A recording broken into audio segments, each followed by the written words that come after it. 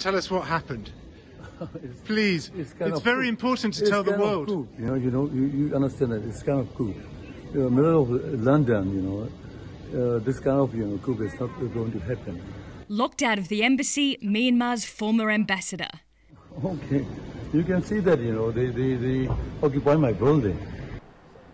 Kyaw Zwar Minn spent Wednesday night in his car after he was asked by Myanmar's military to leave the embassy building along with his staff. On Thursday, Minn was back, outside at least, calling on the British government not to recognise Myanmar's new envoy in London and to send him home. So how did it come to this? Last month, Kyaw Zwar Minn criticised Myanmar's military and called for ousted leader Aung San Suu Kyi to be released. On Thursday, he gave this statement through a spokesperson. Due to his announcement in March, the ambassador has been recalled by the Myanmar military regime. Since then, he stopped following instructions from Myanmar Foreign Ministry, and he has been meeting with many diplomatic counterparts and Myanmar community to discuss the current situation in Myanmar, hoping to find a peaceful solution.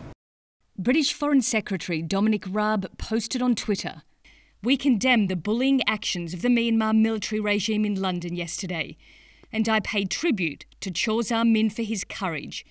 The UK continues to call for an end to the coup and the appalling violence and a swift restoration of democracy."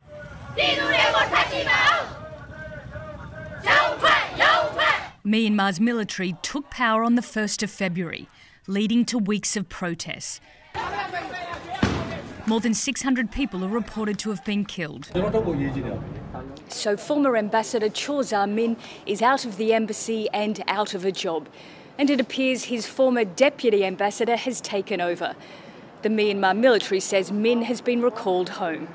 Nicole Johnston, CGTN, London.